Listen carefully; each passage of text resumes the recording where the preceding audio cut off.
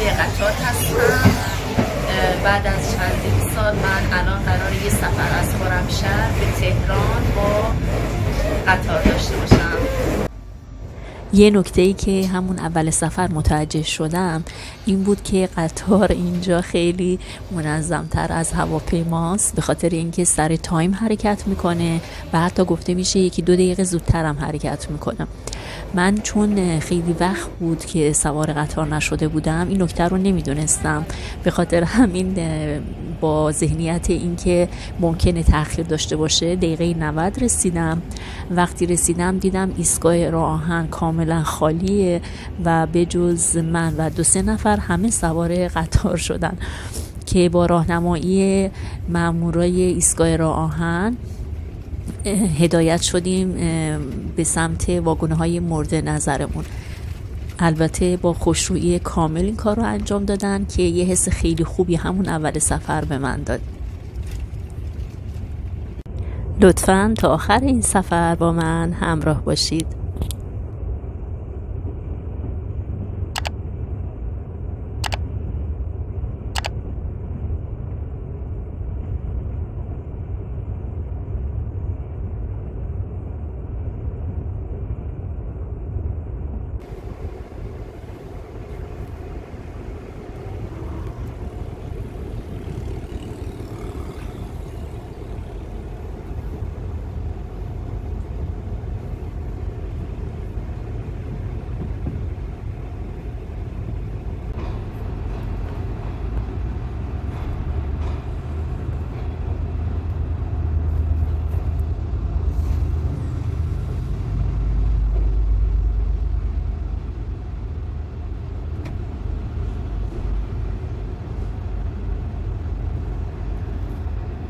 جایی که ما الان توقف کردیم، یعنی در واقع قطار توقف کرده، ایستگاه راه آهن اهواز.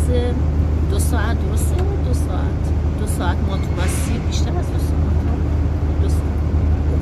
آره ما 2 ساعت تو مسیر بودیم و الان اینجا توقف کرده. فکر بین این ساعت تا یه ساعت هم توقف داره و بعدش ما راه میفتیم سمت تهران. خب مسافرها که سوار شدن ما راه میفتیم. قطاری که در واقع من سوار شدم 4 ستاره هست، شرکت بون ریل و حالا من که 10 تا یه در واقع یه دوستی جدیدی پیدا کردم که اطلاعاتش فوق‌العاده است و ایشون داره به من اطلاعات میده، دست در نکنه عزیزم. و گفتن که 10 تا واگن داره و هر واگنم چند تا توش کوپه است؟ 10 تا کوپه که دیگه هر کوپه هم که 4 نفر توش جا میشه دیگه. خودتون حساب کنین ببینین چند نفر جا میشه تو این قطار. این داخل کوپه هست، 4 تا تخت داره. من قسمت هایی که حال میشه فیلم گرفت رو دارم میگیرم. نه سریستهیشه، میبینید چیزایی که برام گذاشتن، چای هست، کلوچه هست، آب میوه هست. خب چون مسیر خیلی طولانیه برای اینکه زمان بگذره و البته چون نیازم دارم یه سری مطالعه مجبورم انجام بدم، مجبور که به خاطر اینکه برای دورم حتما باید آماده باشم و زمانم اینجوری راحت تر میگذره، سریع تر میگذره. اینم به وقت مطالعه.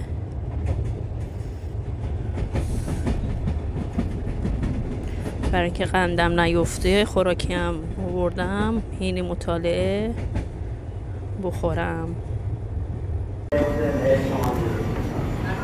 الان اینجا اندیمشک هست. اینجا شلوغی رو میبینین که همه دارن پیاده میشن، جمعی از زیاده و میخوان نماز بخونن.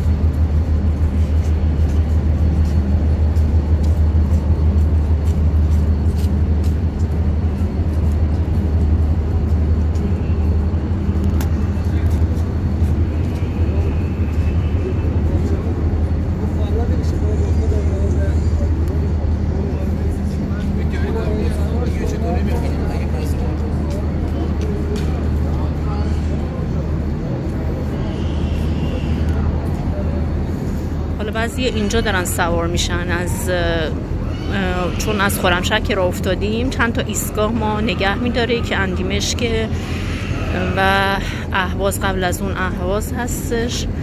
مسافرها یه سری بلیط گرفتن و اینجا سوار میشن.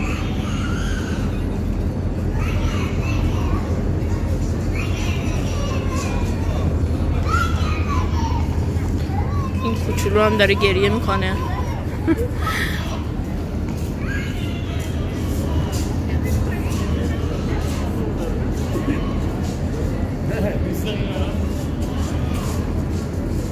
چون مسیر طولانی بود من اولش یکم نگران بودم که حالا تو مسیر من چجوری چیکار باید بکنم، خسته میشم، ولی خب چند تا دوست خوب توی کوپه پیدا کردم، افکارمون تقریبا شبیه به هم هستش و ما تونستیم دوستای خوبی برای هم باشیم توی این چند ساعته. کلی خوراکی با خودم آوردم و تبلت آوردم، گفتم کم مطالعه بکنم که در واقع حوصله‌ام سر نره.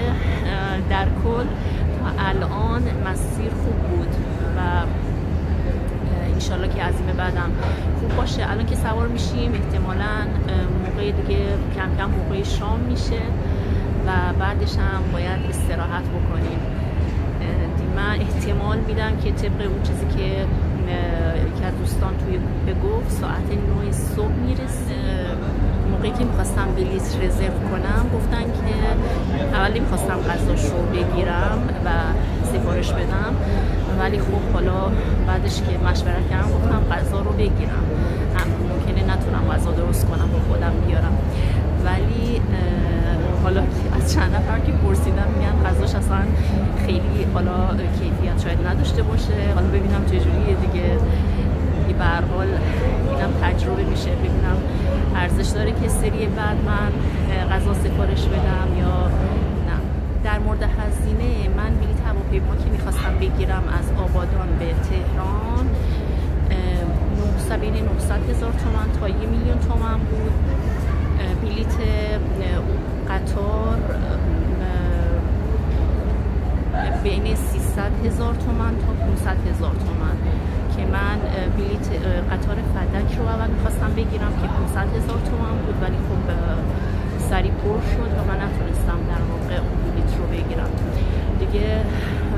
گفتم که بلیط بونریل رو بگیرم، شرکت بونریل کرخه 300,000 تومان بود که غذارم که در واقع من جوجه که کباب سفارش دادم 100,000 تومان هم غذاش میشه، 400 و خورده در واقع قیمت بلیط هم در اومد. اتوبوس هم فکر میکنم خاطرم نیست ولی فکر میکنم 180,000 تومان بود که در واقع من ترجیح دادم با قطار بیام تا با اتوبوس.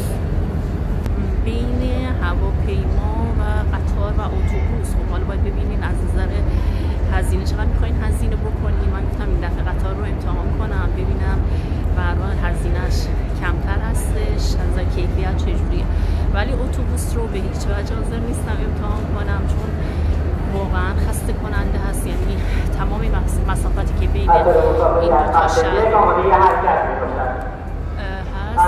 مسافری خرمشهر تهران به شماره 131 از خط 1 آماده حرکت می‌باشد. مسافرین محترم لطفاً هر چه سریع‌تر به قطار سوار شوید. مجبورم سوار بشم چون داره مرتب اعلام میکنه که قطار میخواد حرکت کنه. دارم دنبال واگن میگردم. واگن من 2 هست، اینجا واگن 1، باید جلوتر برم سوار واگن 2 بشم.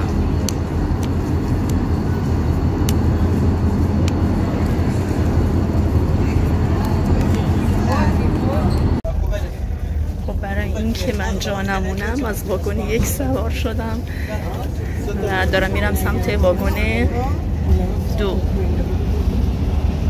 الان از هم پرسیدم ببینم در مورد صبحانه چجوریه، گفتن که نه صبحانه نمیدن. ما موقعی که سوار شدیم نشون دادم توی فیلم که در واقع چای گذاشته بودن و کیک و این سری حالا در واقع عصرونه.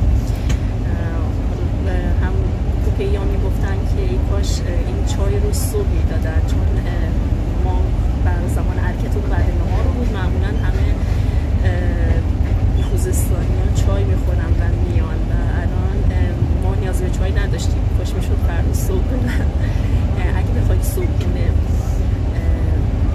داشته باشیم یا چای بخوریم حتما باید جدا هزینه بدیم برای اینکه صبحانه‌اش رو در واقع استفاده بکنیم. خب این صحبت کردن مهماندار از من پرسید که در واقع نوشیدنی میخوام یا نمیخوام که من گفتم نوشیدنی، حالا دلستر رو ترجیح میدم به نوشابه. مهماندار خیلی خونگرم و مهربونن که رفتن دلستر بر ما آوردن، چون ما در واقع اذیتشون کردیم، گفتیم که نوشابه نمیخوام دلستر میخوام. بنده خدا به خاطر همین دلستر رفتن و زحمتشو کشیدن. زنده باشیم. اینم غذایی که چند ساعت منتظرش بودم. میخواستم برم تو رستوران غذا رو بخورم ولی گفتن که رستورانشون بسته است. آره شام رو آوردن. یه چند دقیقه هم دنبال مهماندار میگشتم تا پیداش کنم از این واگن به اون واگن.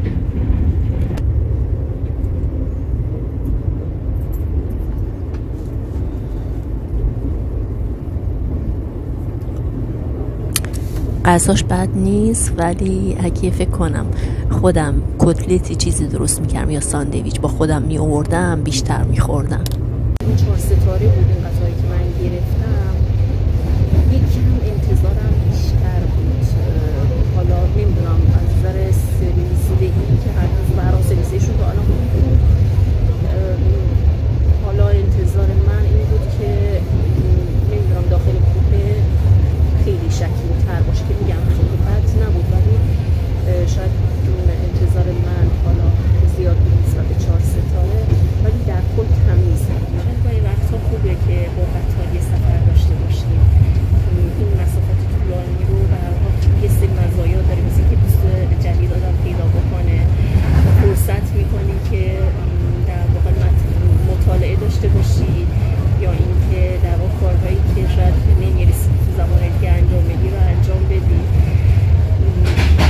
همیشه اینکه سریع به مقصد برسی شاید خوب نباشه.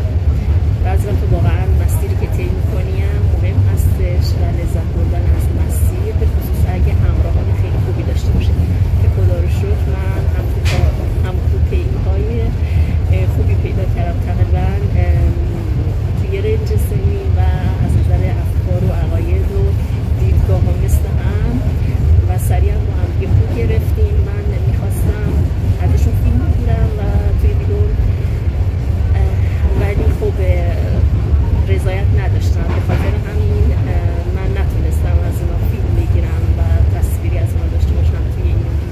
لطفا به من بگید که بین هواپیما، قطار، اتوبوس و ماشین شخصی کدوم میپسندید برای این سفر؟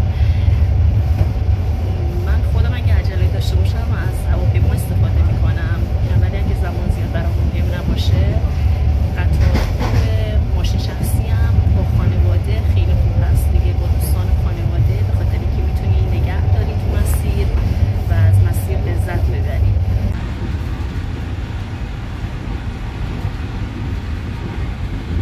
اگه قصد دارین تختای پایین رو برای خواب انتخاب کنید حتما تخت رو تا وسط بکشین برای اینکه بهتر بخوابیم. من دیشب این کارو نکردم و یکم اذیت شدم موقع خواب.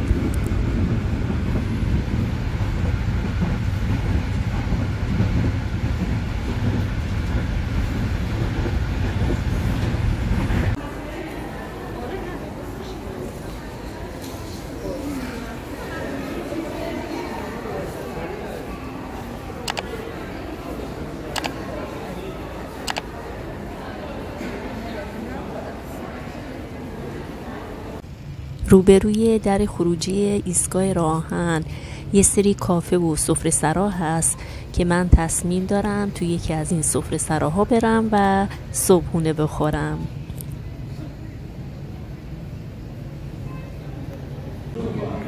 من سفارش سرشیر و عسل دادم به همراه املت.